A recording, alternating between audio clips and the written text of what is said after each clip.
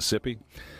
We've got with us Jimmy Duck Holmes, who's a blues musician and Grammy nominee. You with us, Mr. Holmes? Yes, I'm still here. How are you doing? We've got you live and on the air. You doing all right? Yeah, I was able to awake and see the bright sunshine, so I think I'm doing 100. Hey, there we go. Now, tell us a little bit. My understanding is this weekend the Bentonia Blues Festival is happening?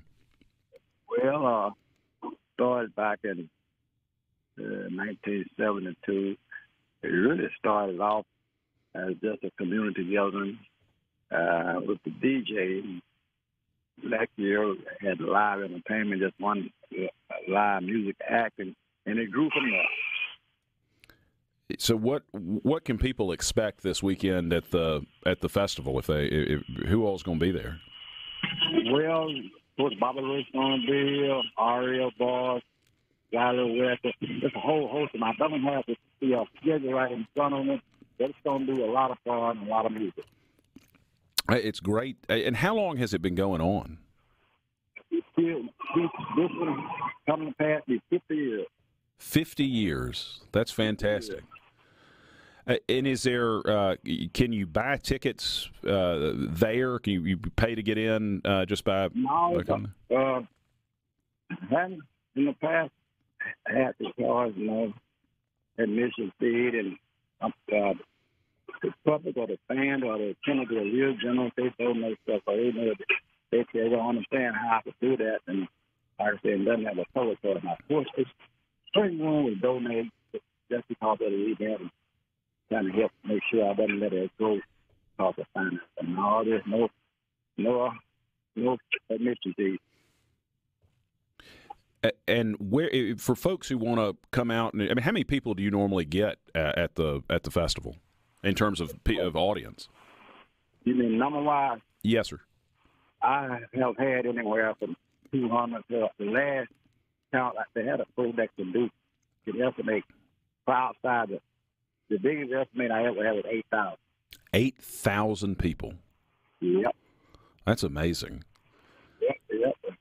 And like I said, cut on like wildfire. Now I've had inquiries from all over, and a lot of them coming so for the blue. They are made that it's been able to survive for 50 years, and a lot of us coming and support it because of that.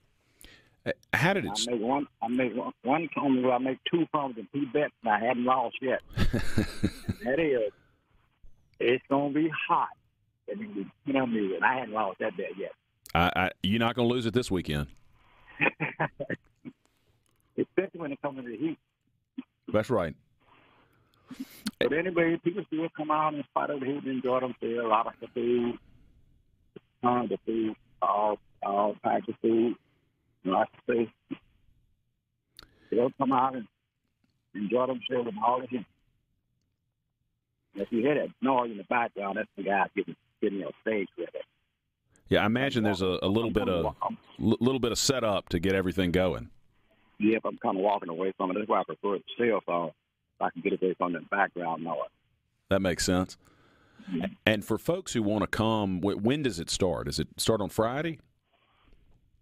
Well, if you had came through Sunday, you'd have thought it started Sunday because the people was here. I mean, I guess I don't understand, but the people say I will never understand because I'm on the outside. I mean, I'm on the inside, and they're on the outside looking in. It, to me, it's just a part of what I do, but it's bigger than that.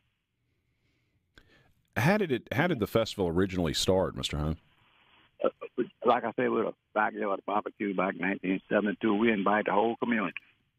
And fortunate enough and blessed enough, we were able to feed them and didn't give them beverages. I mean, it was alcoholic beverages like beer and soda pop, free.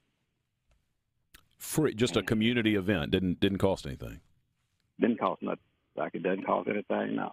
That's incredible. And it's at the Blue Front Cafe. Yeah, how do you do it? Right, yeah. The stage is right beside the Blue Front Cafe, and the State Department of Tourism begged me don't change it. Don't do anything to the Blue Front, but just don't let it fall down. Because it looks original, which it is 90% original. The only thing I've done since I've been here is put in some inside upon it. So you know what that entails. Oh, I'm sure. Mm-hmm. And your family's been running the Blue Front Cafe for how long? It started in 1948. I was 1 year old.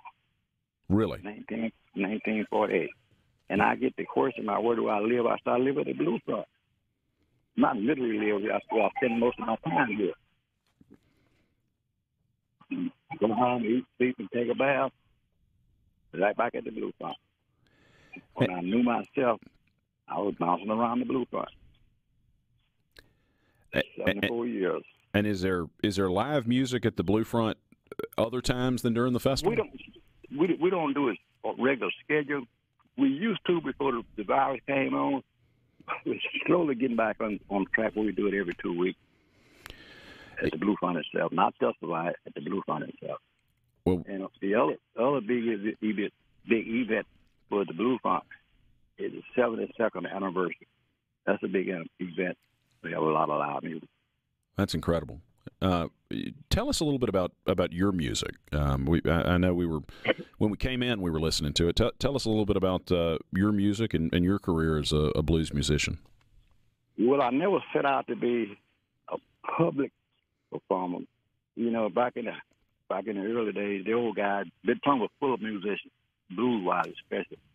And, of course, the Blue Farm was the gathering place, and the guy would come out with the guitar on the horse or on the back, and they would sit down and play for tips. You know, I was just curious what they was doing and watching and so forth and so forth. And the guy that created the Bentonia style of blues, which is Henry Stucker, he was my neighbor. And that was the first guitar I put hands on in 1957. Got introduced to the guitar by Henry Stucker. And as time passed, this morning would come my older guy, and I was sitting watching play it from the front porch of the Blue Front, and just picked up a few corners and pick it up, put it down, month after month, year after year. In the mid to late 70s, I got back actively into it. I kind of laid with it then, and Alan Lomax from the Smithsonian Institute said he heard there was someone still left at Bentonia to play the Bentonia style of blues. And he stumbled across me, did a short interview, and he went by to me, he sent someone else back.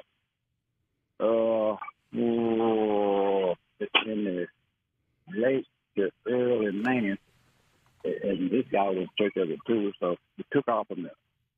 Since then, I've been traveling a lot, playing on a lot of engagements. I'm scared to go to Montreal, Canada. I got a whole list of engagements if I submit to doing it. And it's all because of what I learned from the old school guys. And it means a lot to the state because I had some guys tell me this morning that most of the hotels in the other city is booked up because of the festival. Really? So the other city doesn't have a lot of hotels now. But they said most of them are booked up because of the festival, especially if you're kind of upscale motels. They say they still got some in what you call the low-grade motel. But they say it's all because of the festival. You know, I think a lot of people don't realize that there are multiple styles of blues. You want to tell us a little more about what the Bentonia school, sort of what that kind of blues is like? When different ones, these are music professionals, that people who are kind of preserve different style of music. And they say what sets the Bentonia style apart, it has a real deep, good, haunting sound. And that is created the way the old guys perfected what they call the G string on the guitar. Now, it's no different than guitar. It's a guitar. But it's the way those guys perfected the G string, because they couldn't read and write. If you asked them what note were they playing, they couldn't tell you. Now, the music professional, some say it's a major, some say it's a minor. And I guess what? I let them argue about that because I don't know. I don't know how to tune it. But you know how to play it, that's for sure. That's for sure. What was? Tell us what it was like to be nominated for a Grammy. You know, I get asked that question awful lot. I don't know if it's supposed to mean any difference. I mean, I'm highly appreciative to it, but it doesn't change me one way or the other, win or lose. It doesn't change me one way or the other. And CBS got ready to do the interview. He asked me that I had it, but I gonna get the big head because I got nominated. I told my head been a 67 8 all my life. My head like concrete, don't nothing swell it. Well, that's great. Mr. Holmes, thank you for being with us, and hope everybody will come out this weekend to the Blue Front Cafe for the Bentonia Blues Festival. Come on out and beat the heat and enjoy themselves. Come on and enjoy that heat and some fantastic music right there at the Blue Front Cafe in Bentonia, Mississippi. And a lot of great food. Thanks so much. This is Lucien Smith in for Paul Gallo on the Gallo Radio Show on Super Talk.